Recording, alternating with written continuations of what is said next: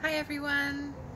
I'm going to show you a lesson on membraning fur hides, which means to remove the membrane layer from fur hides. This is a crucially important step. This is something that I'm doing on all fur hides. I consider it essential in my process of tanning fur hides well. Sometimes I also call this dry membraning or dry buffing. I'm just talking about the same thing.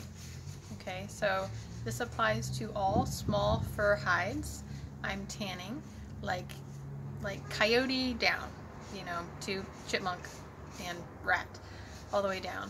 So I am always drying fur hides before tanning them.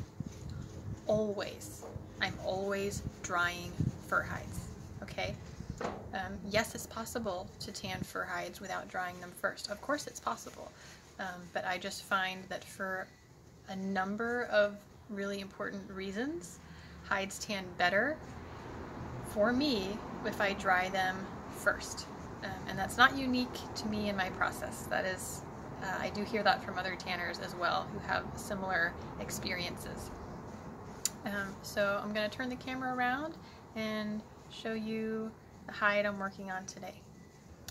And just another note is that I'm doing this dry membraning step on furs whether I plan to tan the hide vegetable tan style or brain tan style. Okay, so it doesn't matter. I'm doing the same step even if I haven't decided which way I want to tan the fur. I'm still doing this step right here. Okay, so here's a fur hide that is already salted and dried. This is a red fox, and this particular hide is one from my process videos recently. If you are one of my patrons on Patreon, then you saw a video of me fleshing this hide, and we had some good lessons on fleshing and stuff like that. So this is a hide that I don't know, I skinned a couple of weeks ago maybe, and already fleshed. So this hide has been step 1, skinned, step 2, fleshed, and I fleshed this hide on my fleshing beam with my metal scraping tool, my metal fleshing tool, to remove all the flesh very thoroughly. Then this hide was salted and dried. By salted, I just mean a thin layer, like 1/8 of an inch, of sodium chloride, table salt, sea salt, whatever you got, smeared all over the flesh side of the hide, all the way out to the very, very edges. Salting, just to be clear, is not an essential step in tanning, period. Salt does not tan hides, nor does it really aid in the tanning of hides. That's a myth. I'm sure there's folks who will argue with me about it, but overall, salt is a convenience. It's a modern convenience. Overall in my life, eventually I'd like to get away from using it as much as possible or altogether, but it's convenient, especially here in the southeast where the climate is very moist. It's humid, it can be very rainy in certain seasons, so it is very difficult to dry fur hides, dry hides in general in this part of the country, southeast and mid-Atlantic. As opposed to the Southwest or other drier climates of the world. So I use salt as a convenience because if you salt your hide, the hair is not going to fall out. It's not going to rot. It's pretty much just insurance that you can roll that thing up and put it in a plastic bag if you want to. The skin can stay moist and wet for weeks, dry with salt on it, and it is completely preserved. What salt does is to both inhibit and arrest bacterial activity in the skin. It prevents rot. It's a preservative. It's one of the world's greatest preservatives. So that's it. That's all salt does. So it just means that, if I skinned this animal and fleshed it, and I didn't have a perfect, clear, sunny day to hang up the hide or stretch it and tack it to dry it in the sun, because it was evening already, so there wasn't any sun, and it was kind of a cloudy day, and I knew I was not going to be able to dry the hide well, and I'm tired, and I needed to make food, real life, right? Or I'm just oh, I don't have time to deal with this anymore. salt it, roll it up, put it in a cardboard box, and that is where it has stayed for 2 weeks. Or you can salt it and just hang it up, like on a clothesline. It really doesn't matter whether you roll it up or hang it up or lay it flat somewhere. It really doesn't make a difference. So what does make a difference is that here in the southeast, I'm in Maryland right now, but I experienced this all throughout the entire southeast and mid-Atlantic. The climate is fairly similar, where it's fairly moist. So only in this humid climate do I feel that I can get away with dry salting hides without stretching and tacking them first. Okay? What that means is that, salt pulls water out of skin. So like if you salt meat or salt hides and then hang them up, on a clothesline for the first day, the hide or your meat is going to drip water because the salt is helping to pull water out of the hide.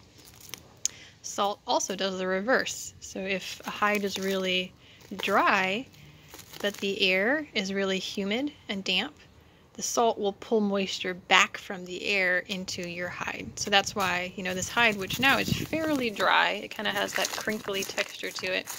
If I put this down in the dank, dark dungeon basement here, where there's a lot of moisture, after a day, this hide will be sopping wet again because the salt will have pulled moisture back in there. So what that means is that here in the southeast, often, not always, but often, hides, especially small hides, once they're salted, always remain kind of malleable. Like they don't ever tend to dry super hard and stiff like hard plastic, because there tends to always be some moisture content in the skin due to the salt pulling moisture from the humid air back into the skin.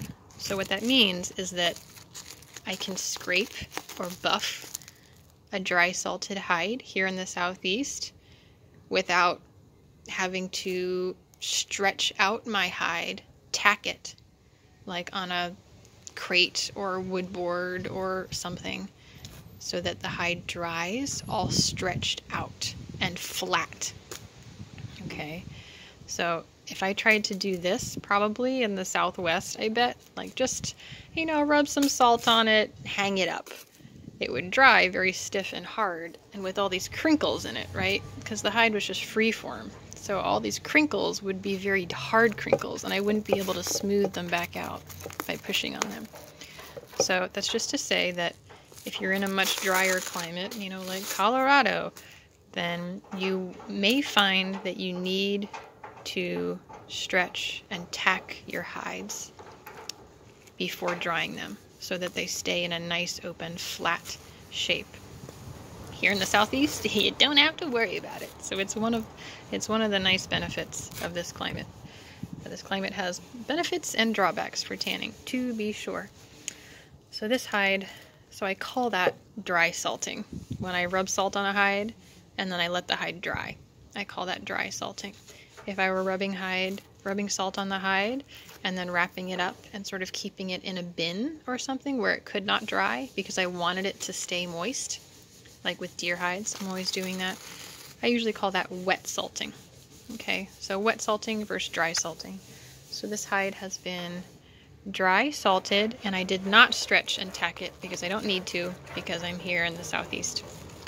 So I did just unravel this hide today, and it had been sitting for a couple weeks in a cardboard box, and it was still a little bit damp in the skin, so I just laid it out in the sun for a couple hours while I did some other stuff, and now it's pretty much dried. So this is what it looks like. So you can see that I can push down the bumps and wrinkles. It's fairly movable. Kind of has this tacky texture to it. So that's very typical of dry salted hides in a humid climate. So I'm going to dry membrane this hide. Like many of my videos, I'm doing this on a wood board, just any flat surface. I like flat wood surface without knots that are bumpy. You just need a nice flat smooth surface. Putting my hide on top of it, and I use a stone. Okay, so this is a stone that I would call medium grit. Okay, so it's not a super smooth river stone, but it's also not a stone that has really jagged, sharp edges that would cut into or tear the skin if I were to rub my stone on it. So, you know, it's kind of got smooth, blunt edges here and a medium grit. Now, rocks like this I find are the best tools for me for dry membraning hides. It's what I use 100% of the time. And these aren't special rocks. I just find rocks wherever I go, like look in the streams or anywhere.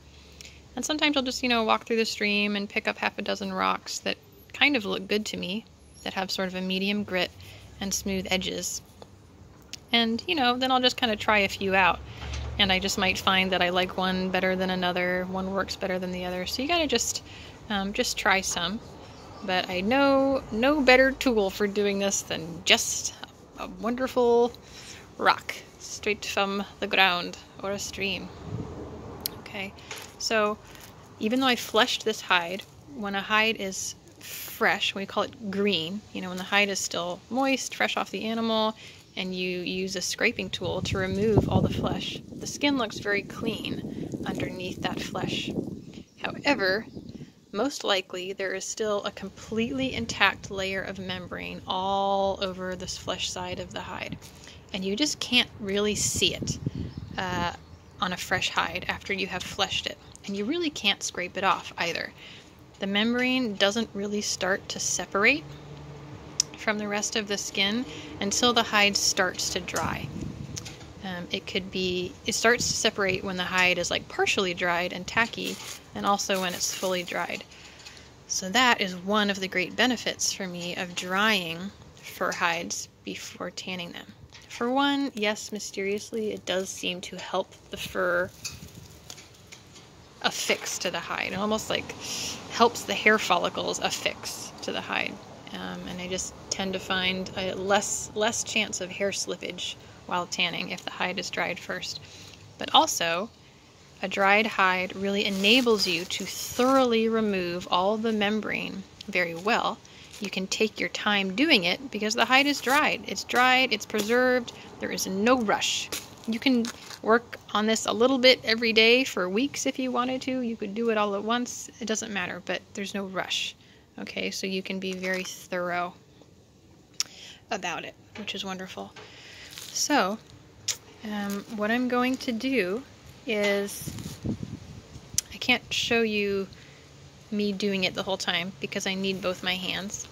So what I do is use one hand to really hold down a section of the hide, because I don't want the hide to be bunching as I'm scraping it, and I also don't want the hide to be rubbing against the wood board so much. You always want to avoid, with fur hides, the fur side rubbing too much against whatever surface, against whatever work surface you have, because you want to avoid any and all agitation as much as possible to the fur side and to the delicate epidermis layer underneath the fur, because with too much agitation, that epidermis can start to kind of lift up off the hide, peel off, and it'll take hair with it. So if you don't know what these layers are, membrane, epidermis, etc., watch my Tanning 101 classroom video, and I talk about all of those layers of the skin in depth. So I'm going to just start anywhere, it doesn't matter where. Just come up with a method so that you cover every single section of the skin. Like you could do a grid, like go this way, across the hide, across, and then down. It doesn't matter. Just come up with a method so that you know that you got to every section of the hide. And, right, so with one hand I'm going to kind of hold the hide flat and taut. And with my other hand, holding the stone, I'm going to buff it kind of gently at first to get to know my stone. So I'll do a section that I don't really have to hold with two hands, just to show you. So I'll find a part of my stone that I like, and I'm just just gonna start scraping. Again, ideally I would be using both my hands for this to make sure the hide isn't moving around too much. And here, I was just scraping right here. You're not going to see too much of a difference, the hide before and after. It's not going to be very obvious. All that's happened is just these little peelies. It's just like teeny weeny bits of membrane just kind of broke apart and roughed up a little bit. Or maybe there really wasn't much membrane left on there to begin with. So some areas like that, it's not going to be a dramatic difference. In other areas, there will be quite a dramatic difference, but it doesn't matter. You still want to get your stone over every single section of the hide, whether it looks like a lot is happening or not. I'm going to do a section where you'll be able to tell something's happening. So over here,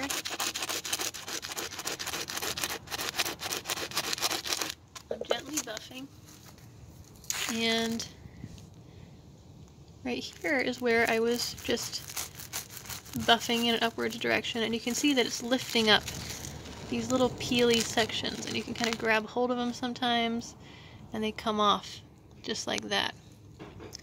So this little piece of paper, that's membrane.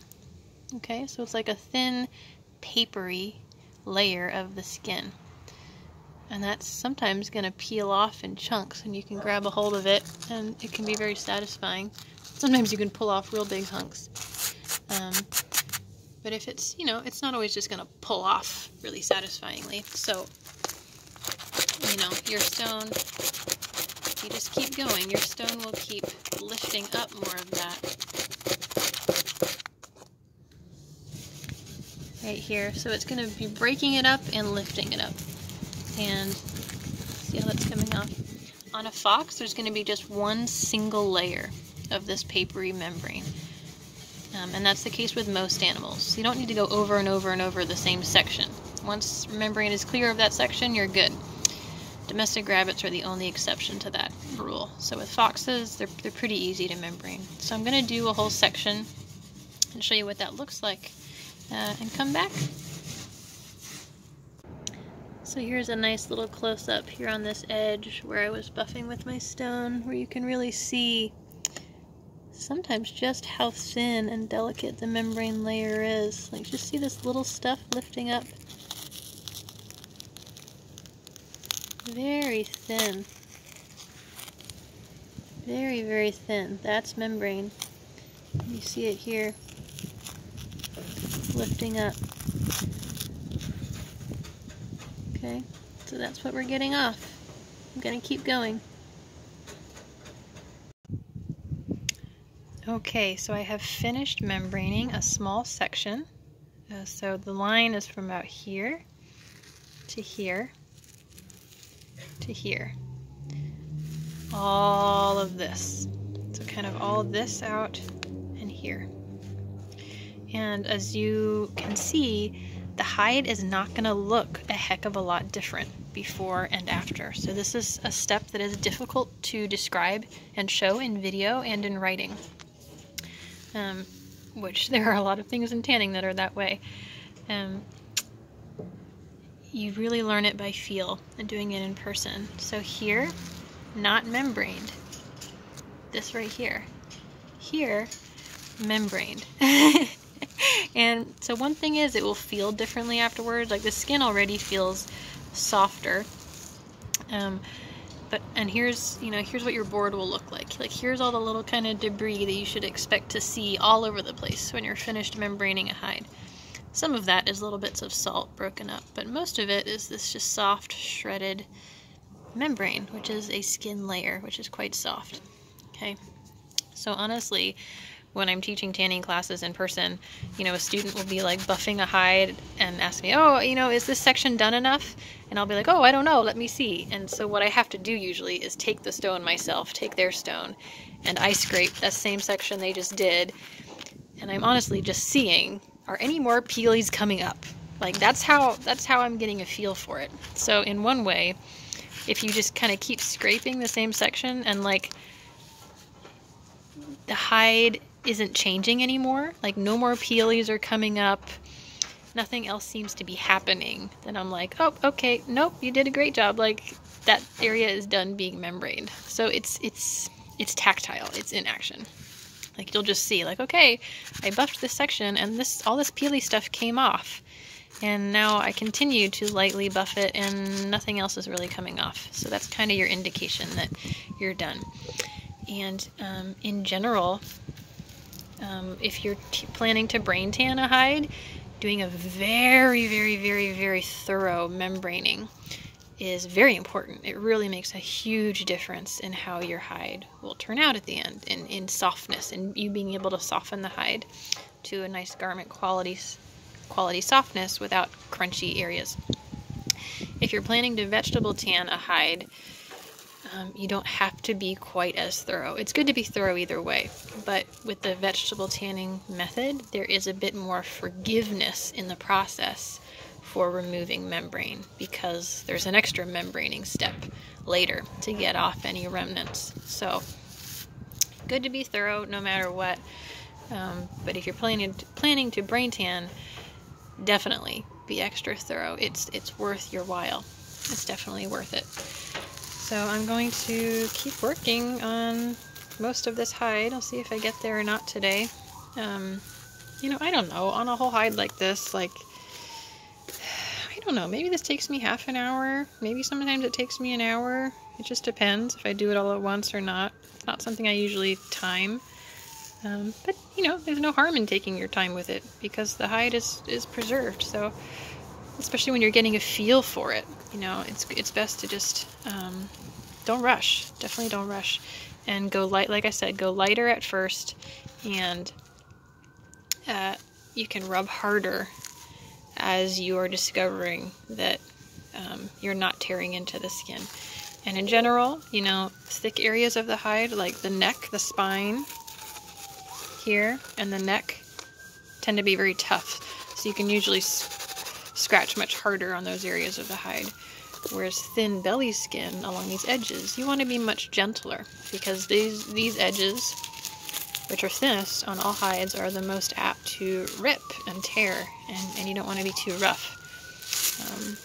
Front legs, like especially on foxes, front legs, these just tend to be a pain in the butt. It's very difficult to get the membrane off of the front leg area here, and when you're softening a fox, these front leg areas tend to always be some of the crunchier areas. So, but all other areas of the hide, you should be able to get off the membrane very thoroughly. Now this fox doesn't have the face on it, which is rare for me, because fox faces are so beautiful and I always skin them out, but this one was roadkill and had a huge hole and just was not going to be a good face. So if your face is on there, you want to do the stone all over the face as well. You just want to be very careful, you know, not to run over the eyelids, stuff like that. So you just kind of, face work is always just slow and delicate and bit by bit. You just just keep working on it, nice and slow and thorough. There's really no huge secret to it that way. Okay, so yeah, I think I'll do some more and show you what it looks like afterwards. Bye-bye. So here's the whole fox after I just membraned, did a membraning pass over the whole thing.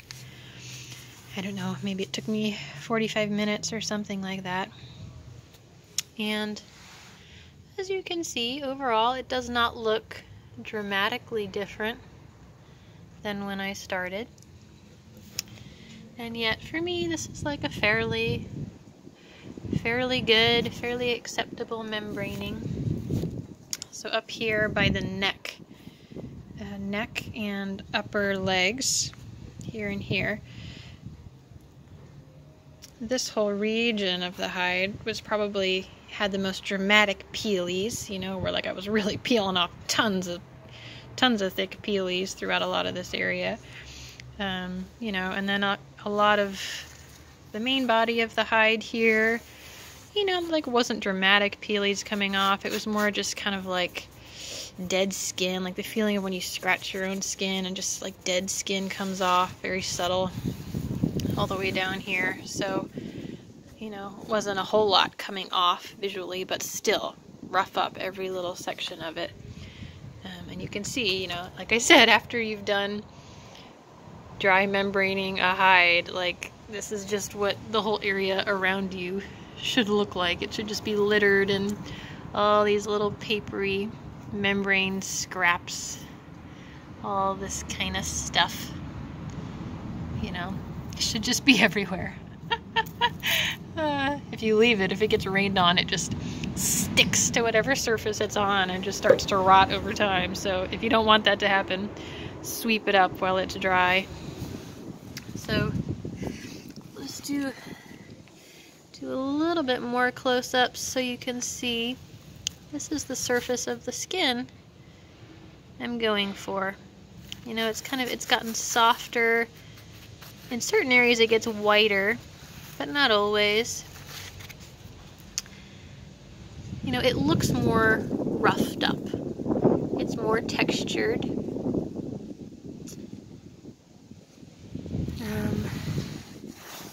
The center of the spine area doesn't really look dramatically different. That's all good. You know, because what this is doing is it's removing membrane, breaking up membrane, and also just roughing up the surface of the core fiber layer underneath the membrane. And that's really nice too, just to have the core fibers roughed up just a little bit. White spots like that are just from the salt. It's not a big deal. It goes away. Don't worry about it.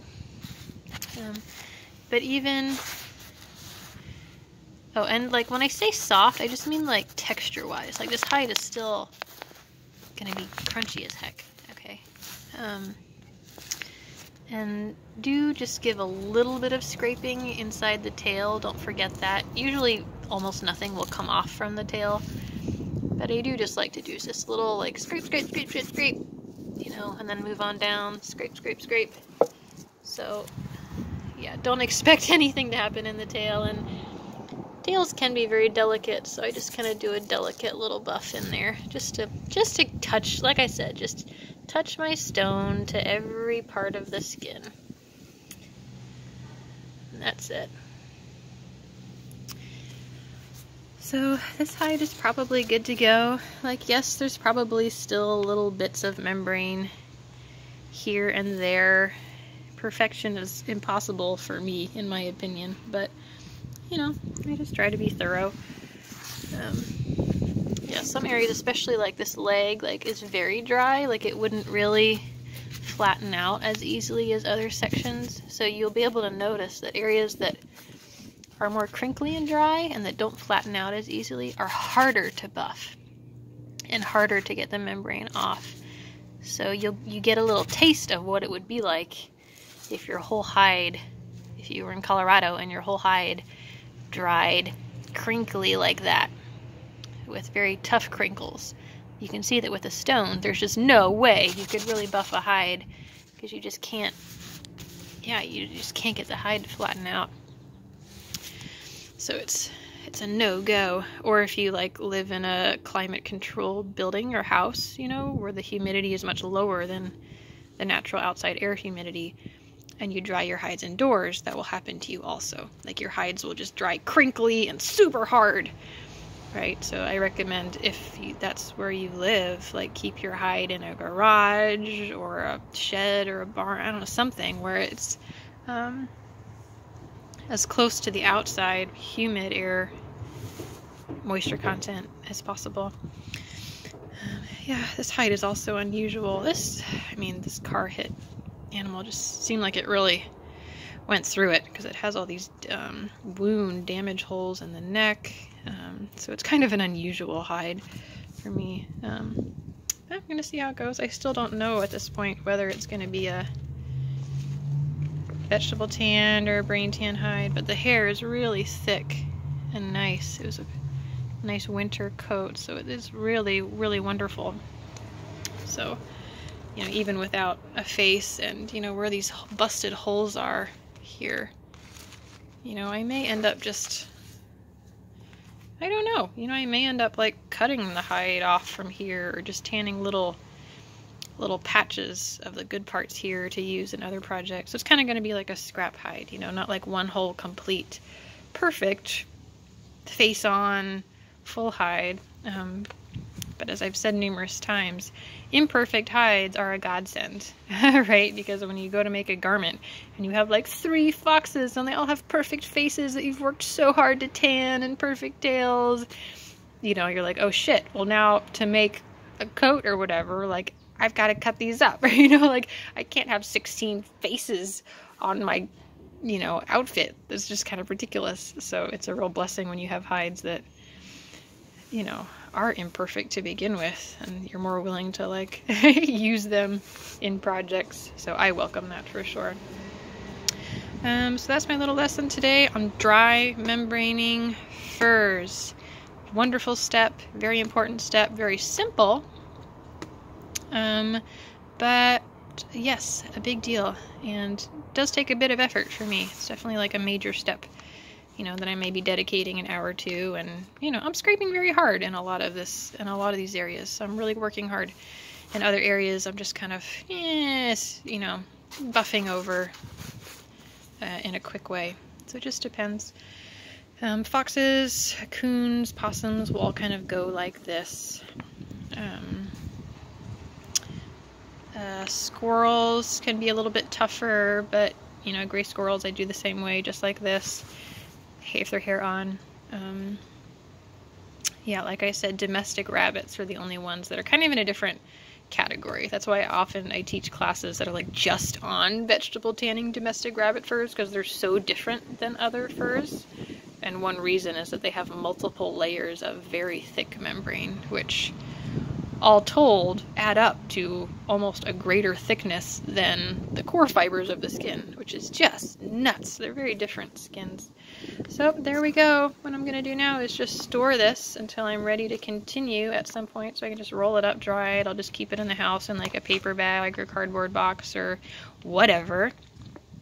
I don't want to keep it forever in case bugs get to it. Like hide moths will love this if they find it. They love dried fur hides, and they'll make their cocoons all in the fur and start eating holes in the skin, and the hair will fall out. So, you know, I don't expect to be able to keep a dried fur like this indefinitely. I like to tan it as quickly as possible.